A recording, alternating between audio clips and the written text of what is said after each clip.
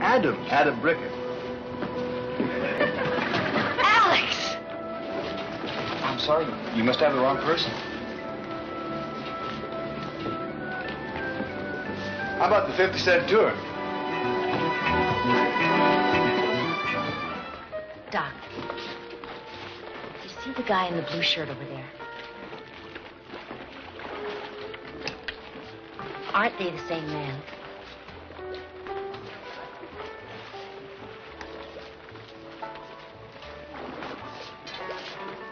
Well, there's a strong resemblance.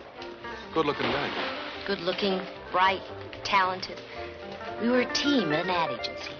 I wrote the lyrics, Alex wrote the music. You remember the Cupid Cologne jingle? Make her your own with Cupid Cologne. Sure. We wrote that. We made Cupid the best-selling cologne in the country. Millions bought it, thinking they'd get instant sex appeal. I know. Smell me. Doc, we were the best. We had plans. We were going to be married. Open our own agency. Then one day, 5 years ago, Alex disappeared. I had police and private detectives on the case for months.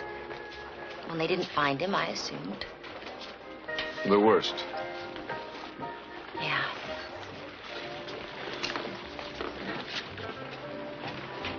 Doc, that's him. I'd know him anywhere. Alex. Huh? It's me, Lily. Well, it's nice to meet you, Lily. But my name is still Ted. Ted Wilcox. You look exactly like someone. Alex Fowler. Well, Lily, if he doesn't show up, it's his loss. As a matter of fact, I hope he doesn't. Then maybe we can have dinner together. Yes, I'd like that. Okay, I'll see you then.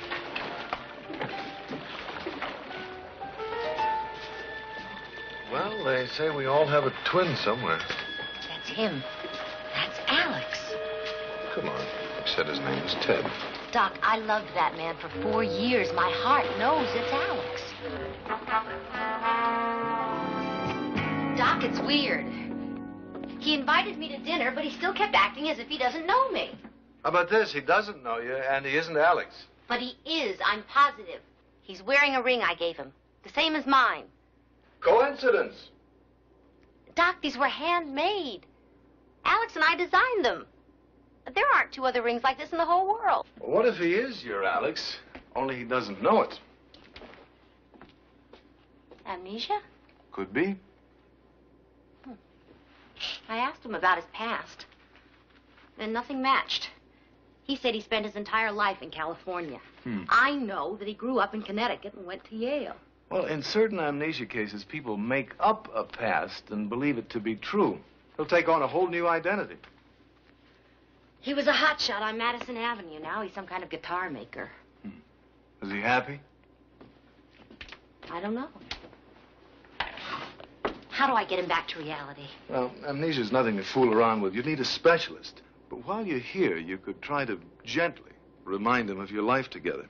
I'd do anything to get Alex back. I'll remind him of our rings. I'll remind him of the jingles we used to write. And if that doesn't work, I'll take him down to the cabin and remind him of the thing we used to do most. Backgammon. We played backgammon a lot. Honest. I believe you. You do? Did I ever tell you about the swamp land I have for sale?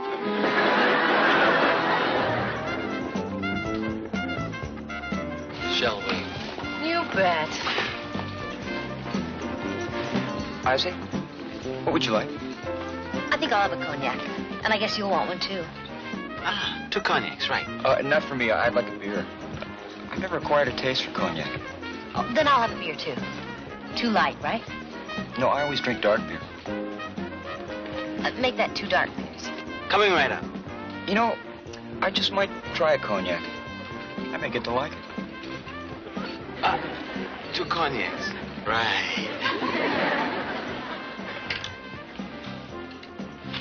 Yeah, that ring you're wearing is the same as mine. Really? Where'd you get it? I don't know. I've been wearing it as long as I can remember. Mine was made for me by a little jeweler on 48th Street in New York. I've never been to New York. A friend of mine designed it. Actually, he was more than just a friend. I guess he must have designed too, then. Small world, isn't it? What do you do in New York? I write advertising jingles. No kidding. You might have heard some of them. Like the Cupid Cologne commercial. Make her your own with Cupid Cologne. Reach out and grab it. Let her know you have it. What's that? I'm sorry, I don't mean to make fun of your jingle, but it is kind of a name, isn't it? That jingle sold a lot of cologne. Reach out and grab it. Let her know you have it. I guess it is kind of a name. There you go.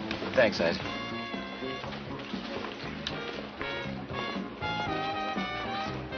Well, how do you like it? Tastes like your Cupid cologne.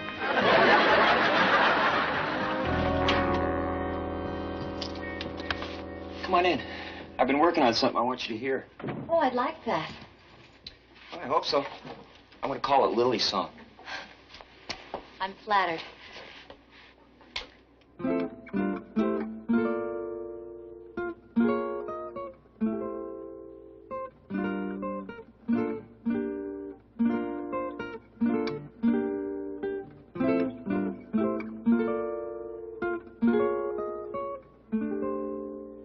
Beautiful. But, Ted, that's the music to the Cupid Cologne jingle. You know, you're right. I thought I made it up. Sorry. Oh, don't stop. You play beautifully. Oh, some other time. I write a lot of tunes. It's lyrics I have trouble with. That's my specialty. Why don't we write something together? Yeah, I'd like that. I think I better warn you, though. I do most of my composing sitting on my porch in Sonoma County, watching the Russian River go by. Is that an invitation? Sure is. Maybe I'll take you up on it. Of course, in a few days, I think I'd miss the excitement of New York. Lily, there's plenty of excitement outside of New York, you know. I mean, there's excitement right here in this room.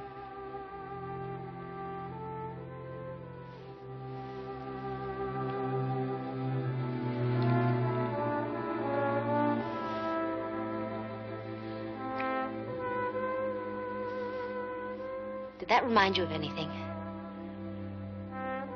What should it remind me of? Oh, never mind. You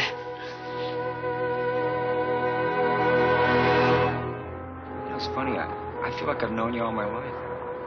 I mean, all these strange coincidences.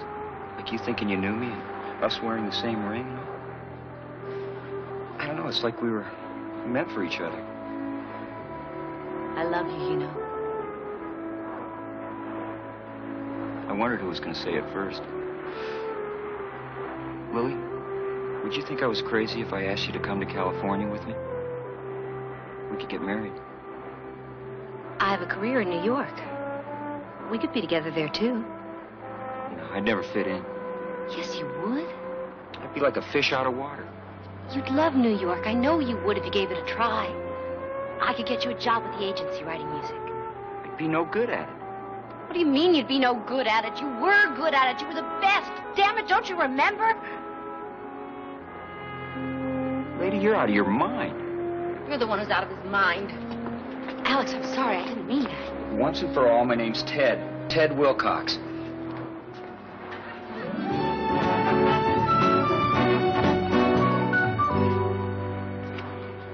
Oh, Doc, I blew it. He asked me to marry him and live in California. And? And I said we should live in New York. That I could get him his old job writing jingles. He doesn't belong up in the woods making guitars. Why not? Because he has a brilliant mind. He could write his own ticket on Madison Avenue. Maybe he doesn't like Madison Avenue. Maybe Madison Avenue is the reason he snapped. What do you mean? Look, amnesia can be caused by emotional stress. If there's too much pressure on a person, the mind reacts. I put more pressure on Alex than anyone. I drove him. I wanted us to have our own agency. The crazy thing is, I love the new Alex. If you love him, then why don't you go out to California with him? Oh, sure. Just drop everything and run off and live out a fantasy. Don't you have a fantasy? Yeah. I've always wanted something more than jingles. I wanted to write songs about life and love. My favorite kind? But I'm no Carole King. I'd probably fall flat on my face. Lily, if you're happy with what you're doing, you're not failing. That sounds like something Ted would say. Don't you mean Alex? No. I mean Ted.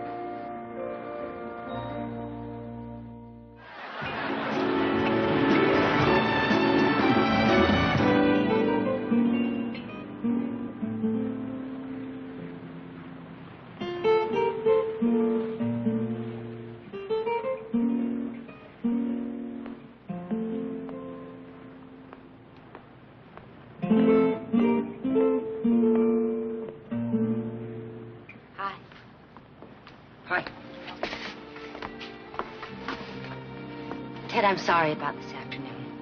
Oh, that's okay. I was trying to turn you into someone I once knew. It was a mistake. No, it was my mistake.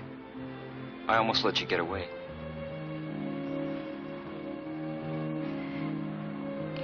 Is that offer still open to sit and watch the Russian River go by? I mean, you're willing to give up New York? It's just a city. And your career? Can I tell you a secret? There's always been something lacking. All I've ever really wanted to do is write songs. And I know, deep down, if I give myself the chance, I can write good ones.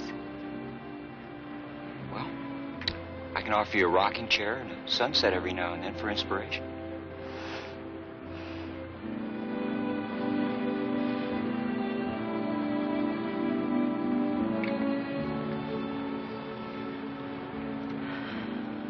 Scared? Mm-hmm. But someone once told me if you like what you're doing, you'll be great at it. And I sure like what I'm doing.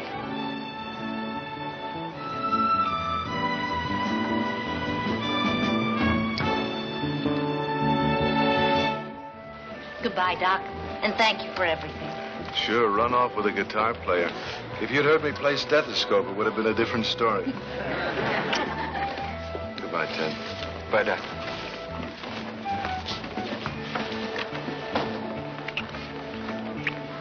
I love you, you know. More than I did before. Before? Well, I don't remember much about my life in New York, but last night with you, I remember the most important part. I loved you then, and I love you now.